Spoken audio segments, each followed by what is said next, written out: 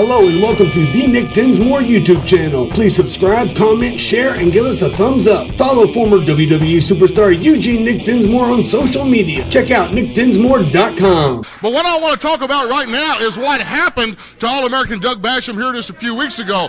Flash Flanagan and Doug Basham were the tag team champions. They held the Ohio Valley tag team belts. They were held up. They were placed around their waist, and you know it. Flash Flanagan, we want to say split up. I'd like to say turned on All-American Doug Basham out here in the squared circle, right here at Davis Arena at 1121 Mechanic Street. Because of that, the tag belts were held up, and you know it. That's why we had the opportunity to get these new belts. Now, what we want to know is, why in the world is Flash avoiding All-American Doug Basham? First of all, you get on TV at WDRB Channel 41, and you tell all the people in the viewing audience that Flash Flanagan is running from Doug Basham. But let me tell you something. This is in no way the truth at all. We all sit right there, and I watch Flash Flanagan on Monday Night Raw myself. He's wrestling big time for the WWF in Indianapolis, Indiana. He's wrestling in Evansville, Indiana for the World Wrestling Federation. So there's no way he's ducking Doug Basham. What you're trying to do is you're trying to make it out like Doug's something big. Trash is a pro. Flash is a pro. He's a seasoned veteran. He's great.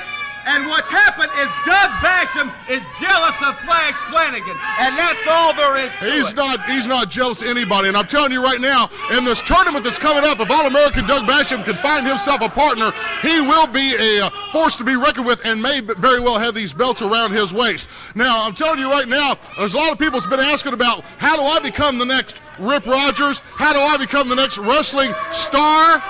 Well, our good friend Jim Cornette has got some comments about it, and let's go to Jim right now for those comments. This is Jim Cornette. If you want to learn to be a professional wrestler, if you think you've got what it takes, then I know the place to go. The Danny Davis School of Professional Wrestling right here in Jeffersonville, Indiana. It's affiliated with Ohio Valley Championship Wrestling. You can learn the right way to be a professional wrestler. You can learn whether you've got what it takes to make the big money, and most of all, you can find out whether you've got what it takes to match wits with the Louisville Slugger. So that's all you've got to do is just call the number at the bottom of your screen. The Danny Davis School of Professional Wrestling. Learn from the best.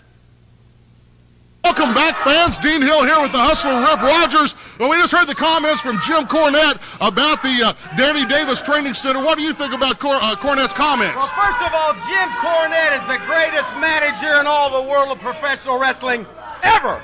He's had champions in World Championship Wrestling, the NWA, WWF, USWA, Mid-South, you name it, Jim Cornette's done it. He's the man. Now, I love Jim Cornette, but I don't necessarily, well, I have to respect his opinion, and even though I don't like Danny Davis, I must admit he's probably the greatest trainer of young athletes in the world today, but I still don't like him. Please subscribe, comment, share, and give us a thumbs up. Follow former WWE superstar Eugene Nick Dinsmore on social media. Check out nickdinsmore.com.